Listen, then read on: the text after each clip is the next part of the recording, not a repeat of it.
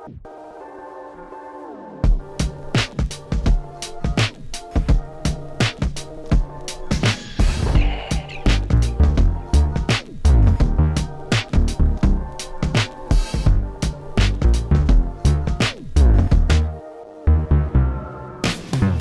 guys, it's Saga. A few days back, I made videos about best cases for the iPhone 15 and 15 Pro, and some of you guys asked me to make more videos about smartphone accessories. So in this video, we are looking at one such accessory. This is the LiteChaser 15 from PolarPro. Now this video is not sponsored by PolarPro, but they did send out this kit to me just to check it out. I liked it and I had some interesting thoughts about it, so I decided to make a video about it. If you don't know about PolarPro, they create some of the best quality gear for photography and videography, like filters for your cameras, drones and phones, matte boxes, bags and a lot more. I've used their ND filters on my DJI Maverick Pro, and I also use their quartz line ND and polarizing filters for my DSLR lenses, so I'm pretty familiar with their products and I use them on a regular basis. Okay, let's get back to the LiteChaser Pro. They sent me the case for the iPhone 15 Pro in this desert color, and if you don't like this one, it's available in a few other colors as well. Then there's a circular polarizing filter, a variable ND filter and a grip with cold shoe mount and a standard tripod mount thread on it. They only make these for Pro iPhones, so right now these cases and filters are available only for the iPhone 15 Pro and 15 Pro Max, which makes this a very niche product, and I have a few thoughts on that, but I will address them towards the end of the video. For now, let's check this system out. This case is nice and rugged and adds a lot of safety to your phone. If you like to add a lot of protection to your phone, you can even get this case without any of the lenses. The case is that good. Since the case is a bit thick, it can feel a bit too bulky if you like more minimalistic cases on your phone. Speaking of minimalistic cases, if you haven't checked out my videos about the best cases for the iPhone 15 and 15 Pro, make sure to check them out. I will leave cards to them on the top right corner of the screen and also link them in the description section. The mounting system for the filters is proprietary, which means you cannot use these filters with any of the other cases, or this case with any of the other filters. I will be honest here, I am not a big fan of proprietary things, may it be connectors or filters.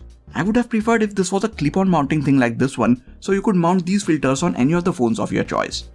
Anyways, next up we have this grip which can be attached to the case, and you can actually attach it at different positions to attain a comfortable grip on the phone. It fits in very securely and I really like this grip. It not only adds extra grip to hold your phone more like a camera, but it also adds more weight to your phone and hence gives you stability. This is especially important if you are shooting videos. It also lets you mount this setup on a tripod thanks to a 1/4 inch thread at the bottom. You can either attach this whole setup to a tripod like this, or if you find a nice flat surface, this case with the support of this grip can stand up on its own for a quick time-lapse or a selfie video, which is really nice. You can also attach another accessories like mics or lights via this cold shoe mount at the top, so this is a very versatile system. Both the circular polarizer and variable ND filter come with a nice case of their own to keep them safe when you are not using them. They also come with this nice cover to protect them from smudges and scratches when these are on your phone but you are not really using them. Now what a polarizing filter does is it cuts off the reflections that you might get on a glass panel or a body of water when you are shooting outside. Here is a shot with some glass windows and look at all the reflections. And now as I turn the polarizing filter, look at how most of the reflections just vanish and you can now look at the things inside these windows. Let me show that one more time. Here is the shot without the polarizing filter and here it is with the polarizing filter. These are the same lighting conditions and the only difference between these two shots is the addition of polarizing filter. I can show this working with various reflecting surfaces as well. It works even better for water. Look at all the reflections on the water, and now as I turn the circular polarizer on, look at how most of the reflections are now gone and how clear the water looks. Now I'm again going to be honest, I don't use polarizing filters very often, but I'm really excited about the variable ND filters. I can see those being very useful to me, especially for Indian summers. If you don't know what ND filters are, then in simple terms, these are like sunglasses for your cameras. Just like you put on sunglasses to reduce bright light, these ND filters work in the same way for the cameras. You can even use ND filters to capture a shot with long exposure. If you are into shooting videos, your videos will look the most natural when the shutter speed is double your frame rate. So if I am shooting at 24 FPS, which is what this video is shot in, then the shutter speed needs to be 148. But when I set it to this, the overall shot is overexposed because of the bright sun. But look at what happens when I put the ND filter on. The overexposed part of the shot and the overall shot in general starts looking much better. This is a variable ND filter, which means when I turn this ring, the amount of light that is being let onto the sensor is controlled.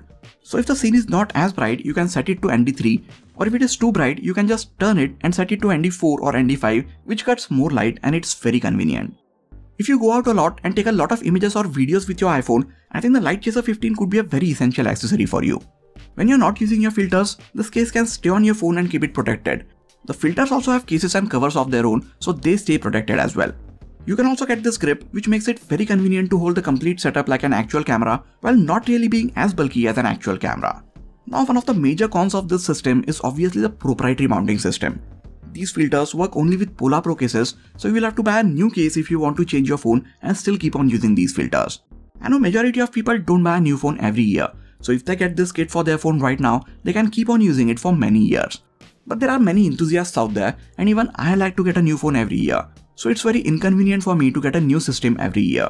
I also wish they made these for more phones so more people could take advantage of it, as right now these are just available for Pro iPhones. I have one other small issue with it. If you have the Defender plate on for protecting your camera lenses, whenever you want to take a picture or a video, you have to go through the extra step of taking this plate off.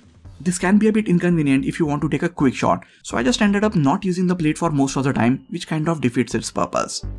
So those have been my views about this accessory from PolarPro. Do you think you could see yourself buying and using it? Let me know in the comments. I will leave a link to it in the description section if you guys want to check it out or buy it for yourself. That is it for this video, guys.